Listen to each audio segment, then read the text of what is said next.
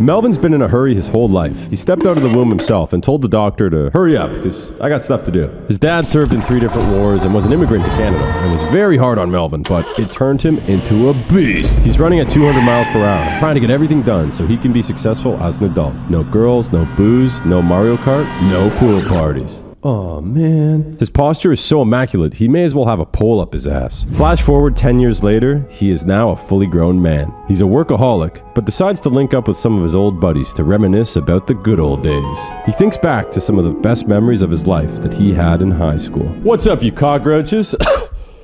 I'm gonna do another video on high school. I think these are really useful. Looking back, there are certain memories, certain experiences you go through, especially considering it's like one of the first times you experience it, that are so funny and so powerful and such a strong memory. Usually bond you form with a couple other guys for the rest of your life because you went through that same thing together and it was really jokes. First thing is having your first crush and wheeling. I still remember I was like, I don't know, grade 9 or grade 10, and there'd be like this, you know, hot girl in my class that's like, she sits next to me and we get put in a group together. So you start thinking like, oh my God, like this girl's so hot. Like she's perfect. She says she listens to music. I love music.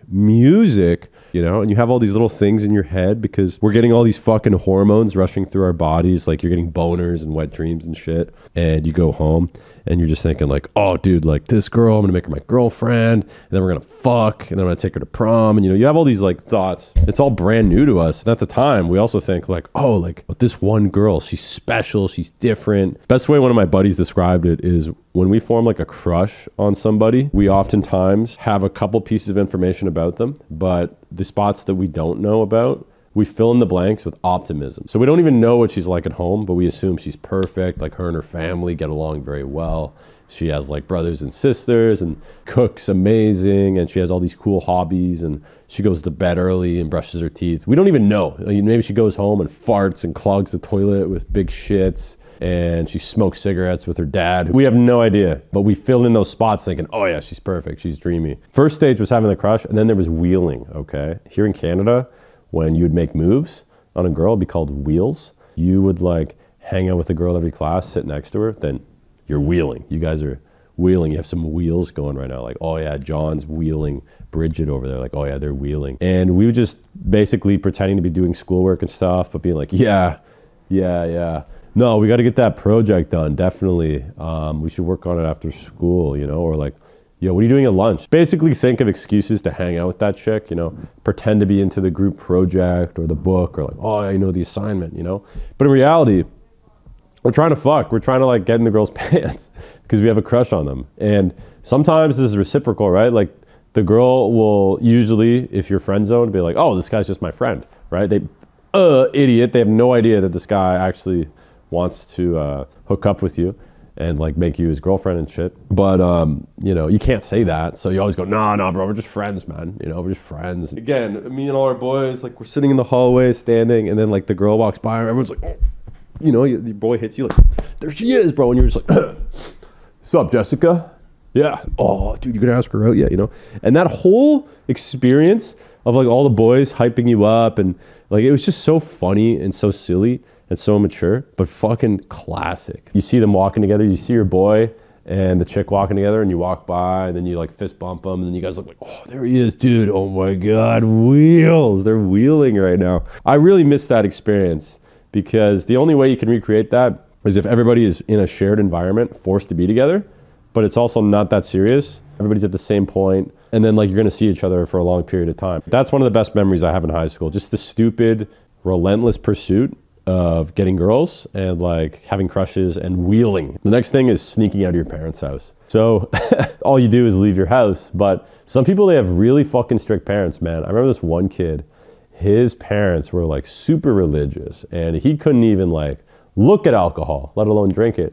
But every day we would skip class and go to his house and hit bowls out of his fucking kitchen sink. We'd get like a 2-liter Coke bottle, cut the top off, fill it with water, and then we would get a smaller water bottle, cut the bottom off or burn holes in it, and we'd use our rusty fucking socket wrench to fill with some kush, and we'd just rip waterfalls up like that in his living room. And I wouldn't say that's like sneaking out of your parents' house. It's more like sneaking into his parents' house when they were at work, But just little things like that where your adrenaline's pumping, like, oh, like they could come home any minute. Oh my God, dude, bro, blow the smoke out, bro. It fucking smells, bro. You get a towel and you start ripping the towel out. Like those first mini little experiences with like drugs and alcohol, sneaking around, saying that you're going to bed and then you crawl out your window and go to a party. Like your buddy's waiting around the corner and you don't have a car. So you crawl out your window down from your roof. And then your buddy is like standing behind a bush on the corner with your like Nokia cell phones. iPhones were like for very rich kids. Nobody really had an iPhone. So everybody had like a shitty LG phone. So like the text messages were just very straight to the point. You couldn't really use them for wheeling. You know, you guys are sneaking around. You got your hoodies on. You're drinking your fucking Monster Energies. And then you sneak out just to like go and buy candy from the convenience store or like hit a bong toke in the forest or maybe go to a party on a Friday or Saturday. But that whole idea of like sneaking around, parents probably knew what you were doing. They probably knew what I was doing. I remember when I went to parties, I'd like raid the liquor cabinet. What I would do is there'd be like a bottle of vodka and I would take out a cup and then I would put a cup of water in it, thinking they wouldn't notice. And my parents weren't really drinkers, so they didn't notice. It looked the same, but they never even checked in the first place. But I was like telling all my friends like, yeah, man, like I weighed the bottle. It's so smooth, you know? But in reality, wasn't a big deal. The next one's like house parties. House parties are an all-time classic. You have all your buddies, girls and guys, sometimes your friends' family, like their brothers and sisters, the local guy up the street, whatever, your neighbors. You all just get together and you have a jam in the basement usually, you know. You got a couple red Solo cups, you're drinking, you got like a movie on, some TV show, the cards are out, Monopoly, fucking Catan, whatever.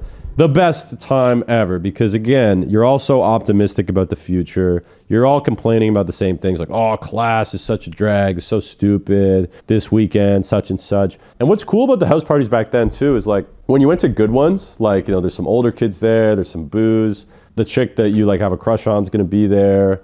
It's way more fun because that week it's all hyped. Like, yo, man, you going to Stevens on Friday? Like, bro, like we need to figure out what we're gonna do for Stevens on Friday. Like, you have to kind of set up the logistics. Whose house are you guys gonna crash at? Because, you know, your parents aren't gonna drive you there. They're not gonna wanna pick you up. You're not telling your parents you're going to a party. You're just telling them, oh, I'm going out with my friends. But in reality, you know, you guys are all gonna get fucking destroyed, blackout at a party. So you gotta be like low key about it, but there's all that hype. And then after that weekend, everybody talks about the party. Like, oh, dude, this weekend, Saturday was a movie, craziest party ever. And the funniest part is that when you look back later on in life, the parties aren't even close to lit. But at the time, since it's all you know, and it's all your buddies from class and stuff, and you're all trying everything for the first time, like again, one guy drinks one beer and he's destroyed, and it's the funniest thing ever. Or like somebody takes a second bong toke and they're puking everywhere. That's fucking classic. It's so fun and new. Because you're all noobs. You're all noobs that are just like spamming the fucking fun button for the first time. When you go to college, university, the parties are way bigger and there's way more people, but there's more like competition. It's more serious. There's like people that are older because, you know, once you're out of high school, it's all ages. You could have 35-year-olds there. You could have guys that are like giga chads, you know, all-star athletes, famous people.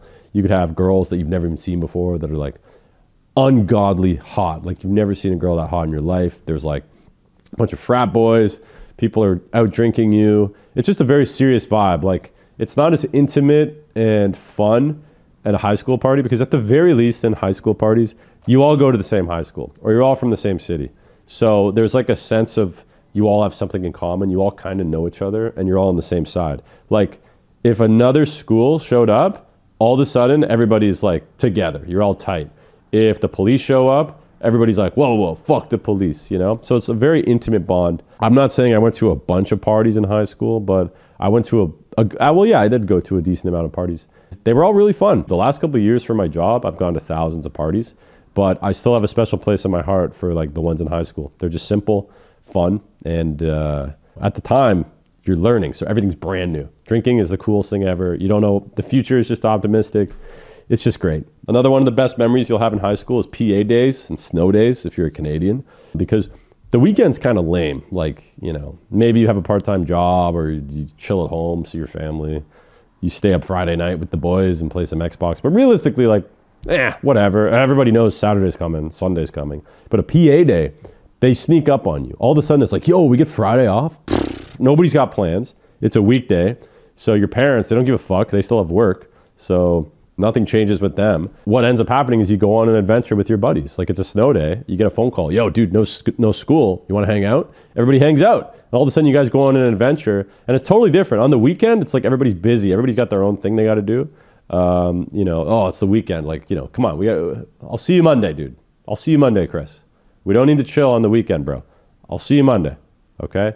Relax. But if there's a PA day, it's like, fuck it, Chris. Let's go. Let's go to the waterfall, buddy. Let's go on a hike, you know? You and all the guys get together. And it's like a bonus day. I think that's why it's so good. It's funny. Now that I run my own business, every day is a PA day if I want it to be. But back then it was like, yo, we all got to chill now because we got a bonus day. Another thing that I will never be able to get back that I think was the best, and this wasn't just high school, this was middle school too, is the sleepover nights with the boys. So you and all your buddies, you have like that one friend whose parents are super cool and they have a big basement with like a big TV set up, all the couches, and they have a fucking freezer filled with corn dogs, freezies, ice cream sandwiches, and then they're like, fuck it, I'll buy the boys pizza, you know? So you and your boys are in the basement, you got these couches, TV, video game controllers, you guys stay up till fucking 2 a.m. just playing video games, watching horror movies, watching comedy movies. You got pizza, wings, sometimes a little brewski, a couple brews from the garage that your dad left there. You have all these things, and all it is you and a bunch of guys, you're just laying on the floor. You got pillows. You're talking about the girl you're wheeling. You're talking about the other girl you're wheeling. You're asking the boys who you think the hottest fucking girl is, which chick you want to bang the most, what parties are coming up, what movie just came out, the new song that came out. You're playing like Nintendo 64, fucking Super Smash Brothers, Mario Kart, Call of Duty. You guys are taking turns roasting each other. Maybe you're watching movies for the first time.